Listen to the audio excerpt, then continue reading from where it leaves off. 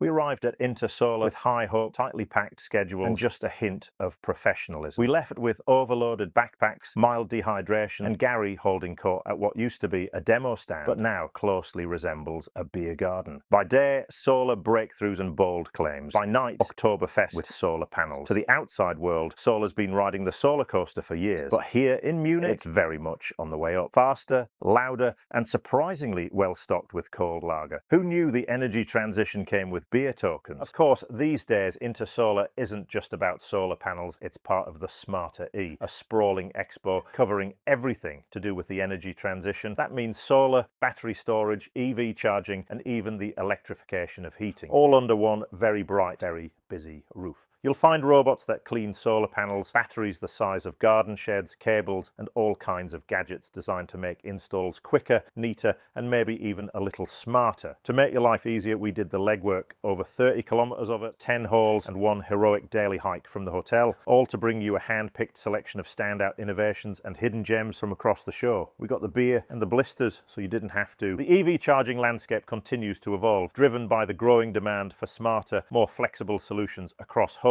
workplaces, and public spaces. Take Electrify by Hesotec, for example. You need a charger and a separate mounting post in many installations, but why not combine the two? Electrify has done exactly that, integrating the charger into a sleek all-in-one post. It's a perfect fit for residential driveways or car parks where clean lines matter. Of course, installing EV chargers in car parks often involves a fair bit of civils work, especially when running cables underground. That's where FILOform's modular mounting system comes into its own. It's designed to make installation quicker and safer, and we were particularly impressed by their new anti-finger trap mechanism built into the cable duct lid. A small detail, but one that shows real installer-focused thinking. Want to skip the trenching altogether? Ampsociety's Busbar-based distribution system offers a completely different approach. It's ideal for shared parking areas, delivering scalable modular power via a backbone system that can be post or wall-mounted. It even integrates lighting and power management, making it a great fit for larger rollout. And while we were in the halls, we caught our first look at the updated Zaptec Go. It looks similar to the previous version, but now includes a subtle graphic display and MED class metering. These updates lay the groundwork for something much bigger, vehicle-to-grid V2G capability. It's not here yet, but all signs suggest it's coming, and fast. Then there's the practical side of EV charging, cable management. Trip hazards and messy installs are still an issue, especially in high traffic spaces. Two solutions stood out. First, the retractable cable reel from BALS is perfect for garages and fleet charging points. Second, the extendable overhead arm from cable Sherpa. Could this be the solution to getting cables across paths? One trend we're starting to see is that inverter and battery manufacturers are beginning to examine the EV charging space, especially at the larger scale. With growing demand for integrated solar, battery storage, and intelligent charging systems, we're seeing the early signs of a much more connected approach. On our way to the halls focused on inverters and battery storage, we couldn't resist a quick detour past some of the tool manufacturers. First up, Knipex, who've launched a new version of their popular Ergostrip, this time specially designed for double insulated solar PV cables. It features an adjustable stop built into the base, so you can set a precise strip length, ideal for prepping MC4 connector crimp. Weicon also make a dedicated solar PV stripper, which Rick has reviewed in the past. So this time our attention shifted to something new, a cable stripper for flat cables. According to Daniel on the stand, it's a solid contender for tackling the nemesis of UK electricians, XLPE Twin and Earth. He demonstrated the tool using a flat cable similar to those in the Polish market, and it handled it impressively. Naturally, Gary managed to extract a sample from Daniel's hands, so stay tuned to find out how it holds up when we try it out on the real deal back in the UK. Meanwhile, Gordon was drawn in by the Rolls-Royce of crimping tools, a glorious smorgasbord of smooth operating kit on the Weidmuller stand. As a massive fan of ferrules, everything was going perfectly until disappointment struck. The culprit, a new screwless DIN-rail terminal featuring snap-in technology, operates like a mousetrap, doesn't need a tool, and most shockingly, doesn't need wire ferrules. While we're on the subject of tools, let's discuss one of the most expensive parts of any solar installation, scaffolding. We spotted an innovative approach from Morderer, a system designed to provide easy-to-use edge protection that could reduce the need for full scaffolding in some installations. But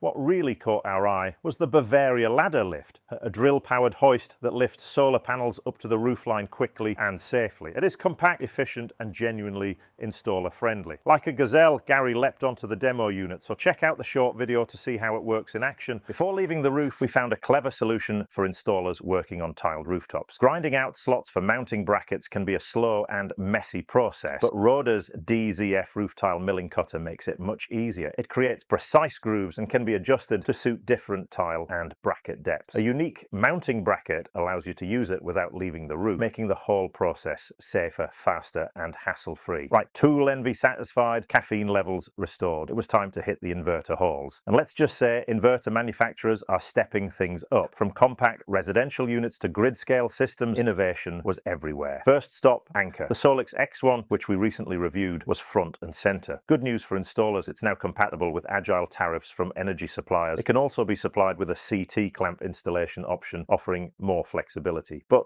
while the X1 was doing its thing, Gary was visibly distracted by a concept that's booming in Germany, balcony solar. It's a plug-and-play solar setup, no electrician required. Just plug it in and you're generating power. Anker is leading the way with the SolarBank 3, a smart, flexible system designed for renters and apartment dwellers. Now, Gary's on a one-man mission to find out what's stopping this from taking off in the UK. And yes, he's already been asking a few awkward questions to regulators. Next, Sunsynk, one of the most popular inverter brands in the UK and beyond. Their new Sunsynk mobile range is a cost-effective hybrid solution. It's easy to install, scalable, and ideal for a range of applications, but it doesn't stop there. Conductify, their new AI-powered energy management platform, is launching soon. It's designed to maximize self-consumption and optimize dynamic grid tariffs. It's smart tech for smarter energy use. Then Huawei. They've expanded the Fusion solar range with the new Smartguard. This sleek unit provides whole-house power backup in the event of a grid failure. It gives installers the flexibility to separate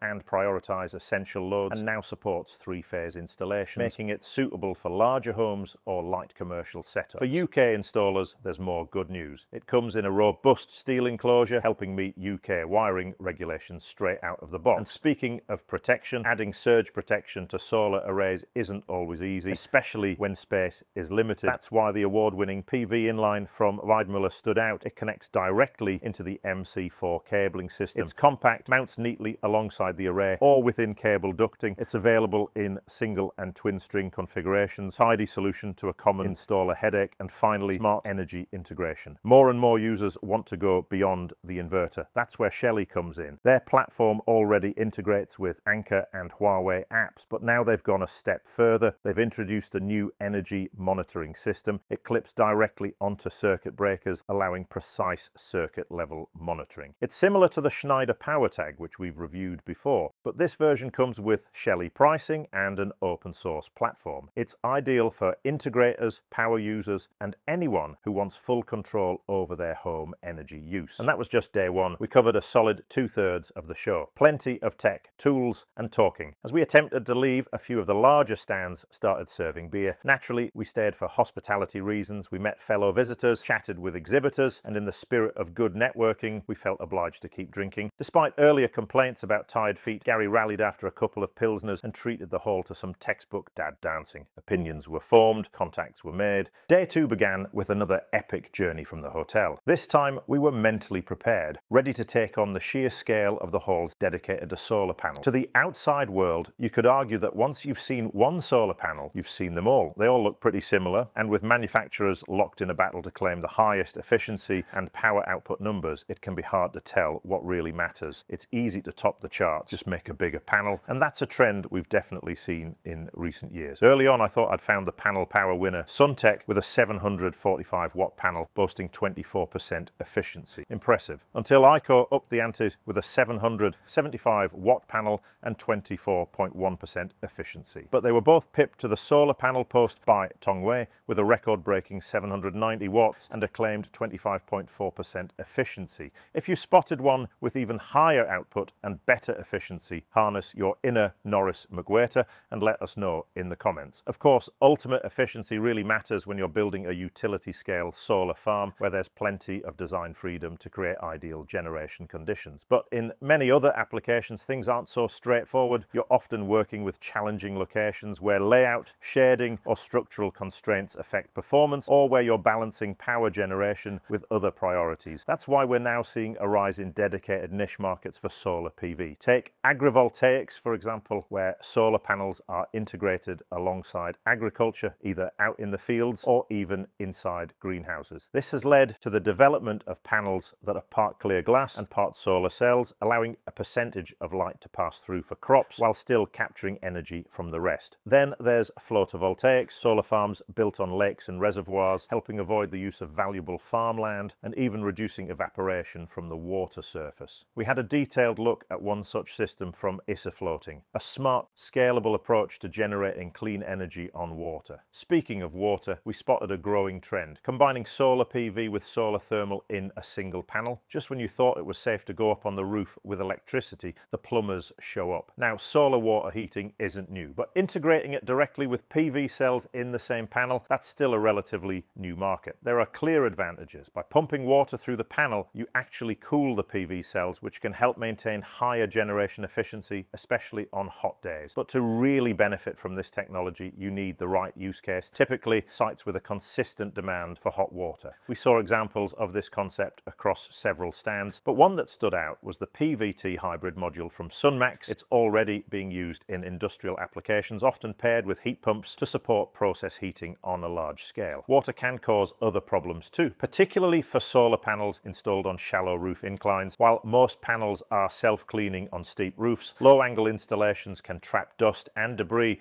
especially due to the outer frame of the panel. Over time, this buildup causes an effect similar to shading, which can reduce panel efficiency. The solution: keep it simple, ditch the frame, and that's exactly what DAH Solar have done. Their frameless panel design helps avoid the issue altogether. Of course, mounting flat panels can be tricky in some situations. We're still amazed by the DIY balcony solar market scale in Germany. Just imagine hauling a huge solar panel up a narrow apartment stairwell, then hanging over the balcony to mount it. That's where flexible solar panels come in. They're lighter in weight, can bend to suit different mounting geometries, and often don't require extra structural support. That makes them an excellent option for all sorts of unconventional installations. Now, that flexibility does come at the cost of lower efficiency, but in many use cases, that's a secondary concern. We were especially impressed by the range from Huawei, who, it turns out, are India's largest solar panel producers. Of course, there are times when you can have too much sunlight, specifically when it comes to glare. This is an important consideration when planning installations, as glare can affect neighbouring buildings and in some cases pose serious safety risks. Airports are a prime example. Glare can interfere with pilots during aircraft landings, so any installations near airports are tightly regulated and must include formal glare assessments. To help mitigate the issue, LONGi has developed an award-winning module with minimal light reflection, designed to reduce glare while still maintaining high efficiency. It's another innovative example of how manufacturers are adapting to meet the demands of specific and sensitive applications. Of course, for many people, especially when dealing with historical buildings, protected sites, or architect-designed homes, the problem with solar isn't technical, it's aesthetic. And that's where the niche of BIPV comes in, building integrated photovoltaics. From what we saw, solar panel manufacturers are getting seriously creative, able to hide PV cells in almost anything. We saw PV paving panels in just about every colour and pattern imaginable, designed to blend into building cladding or even integrate directly into glazing systems. But for traditional buildings, the biggest opportunity is clear: solar that looks like a tiled roof. That's a major focus for Megasol, who've developed a well-designed roof tile system that addresses two key challenges: efficient PV production, and the most important function of any roof is keeping water out. The level of detail is impressive. Not only does the system mimic the look of real roof tiles, it also includes special installation tiles. These can be cut to fit but still maintain a clean black edge, so the whole roof keeps its visual consistency even at the tricky bits. As the price of solar PV continues to fall, we're seeing more and more creative applications emerge. At this point, it's fair to say that solar companies are like drug smugglers. They can hide the product in almost anything. We saw solar fencing systems, solar canopies, and even solar paving. It's clear the technology is no longer limited to just rooftops. But what did we miss? Are you using a solar product that the wider community should know about, or have you had experience with any of the solutions we've featured? Let us know in the comments, or better still, tell us in person at the next Intersolar in Munich next June. And if you do, hopefully we can share a beer together.